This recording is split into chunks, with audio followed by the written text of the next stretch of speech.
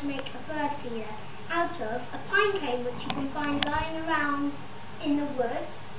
This is a handle that I've made up. You can make it out of anything and do whatever you like with it. And then some peanut butter with no added sugar and no added salt, and a knife, and some bird seed, which you can find in pet shops and garden centres. Number one step, you get a nice big blob on it. You might want to mix it if it's a bit oily on the top. Yeah, when you've mixed it a bit, get a big blob on and just keep splodging it on. Get a good amount on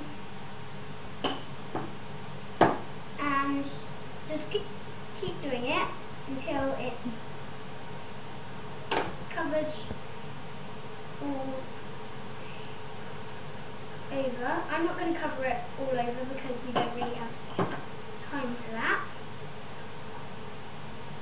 And then after that you'll roll it in seeds until it's covered completely. After a while it should end up looking like this. Goodbye.